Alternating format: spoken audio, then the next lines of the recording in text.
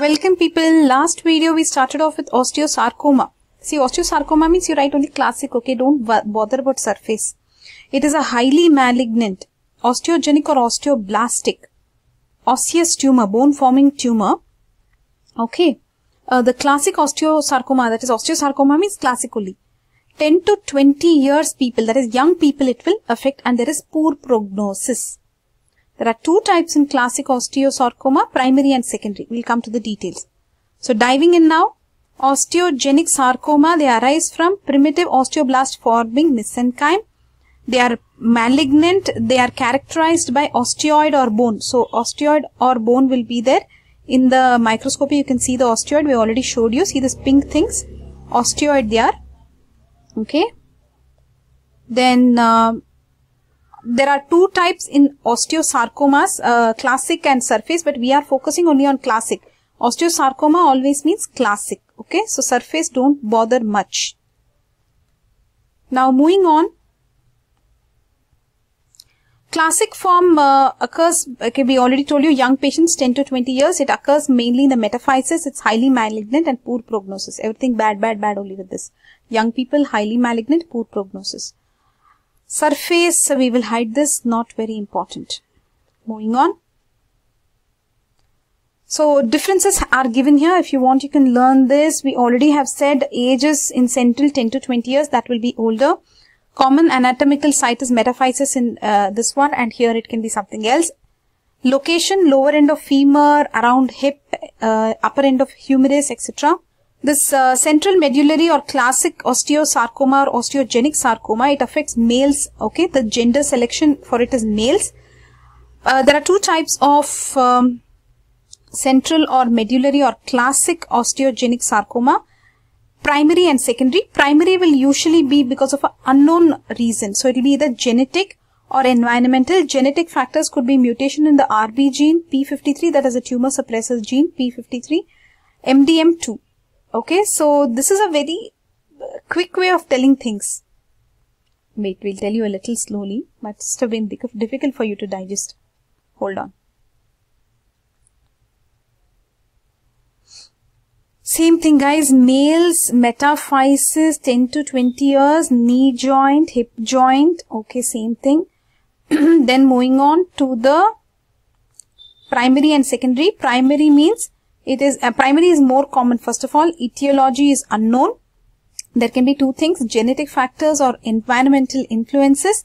Genetic factors, there can be mutation in the RB gene, okay, RB gene, retinoblastoma locus. Hereditary mutation of chromosome 13 is in common with retinoblastoma locus.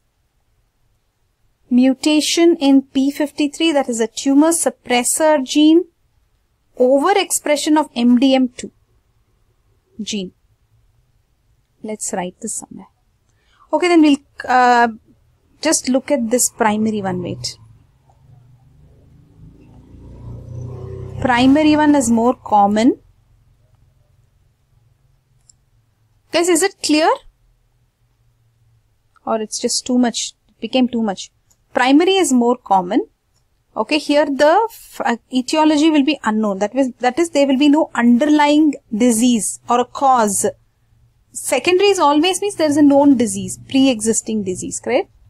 Pre-existing disease means secondary.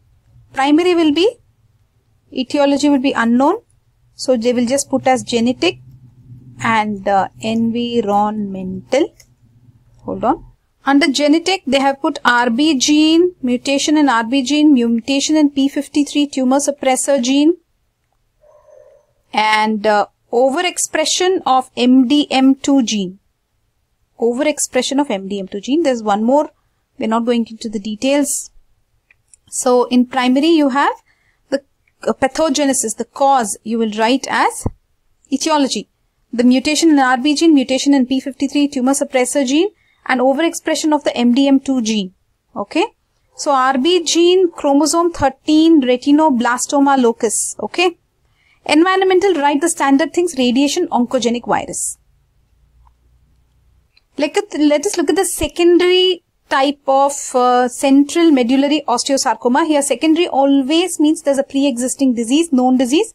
Here the diseases could be Paget's disease of the bone, fibrous dysplasia, multiple osteochondromas, chronic osteomyelitis. Do you know what these are? Wait. If we take you back completely to the chapter, you might understand. What did they say are the causes? Paget's disease of bone, osteochondroma. Where's osteochondroma? Here, osteochondroma, cartilage forming. Osteochondroma can lead to osteosarcoma. Osteochondroma can lead to osteosarcoma. And then these non-tumors conditions also can lead to osteosarcoma, like Paget's disease of bone, chronic osteomyelitis, and fibrous dysplasia. But let us look at that from our previous video. Hold on. These are the notes from the previous video where we saw this one.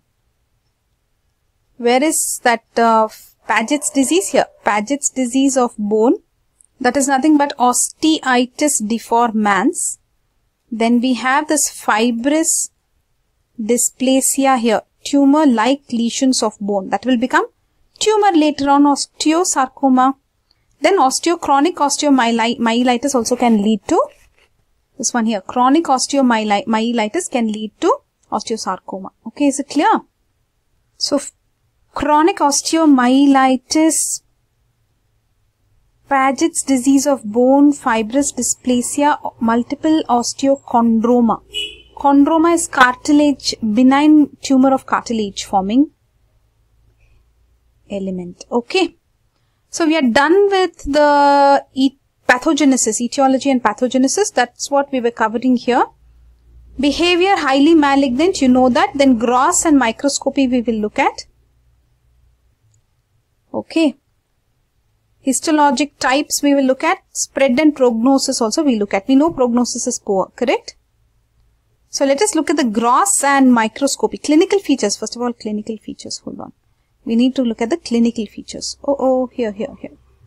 I think let us look at this in the next video. This video has become very long and tiring. So for now it's a bye. Meet you in the next video. We'll see osteosarcoma's clinical features, gross, microscopy, variants, etc. Okay, bye-bye.